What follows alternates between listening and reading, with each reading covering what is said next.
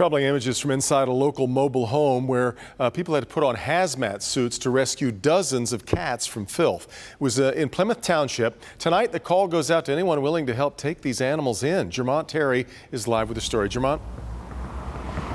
Devin, the mobile home unit was torn down and taken to a landfill. That's how filthy the conditions were inside. Now, it's believed that the owner hoarded these animals for many, many years.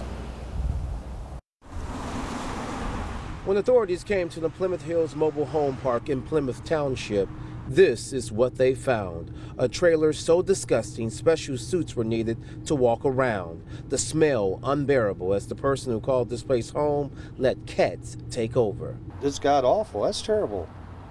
You just can't have that. The Humane Society of Huron Valley says they recovered 48 cats living in filth.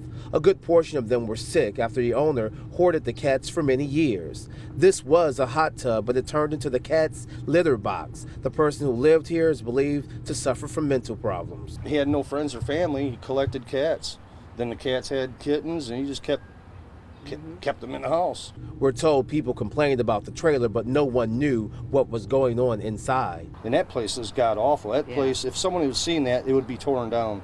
After the cats were removed, the managers tore down the unit, sending it right to a landfill. There's no indication how the person who lived here is doing, but the Humane Society is trying to find homes for the cats who were neglected for so long. I would take them in if I could, but not 50.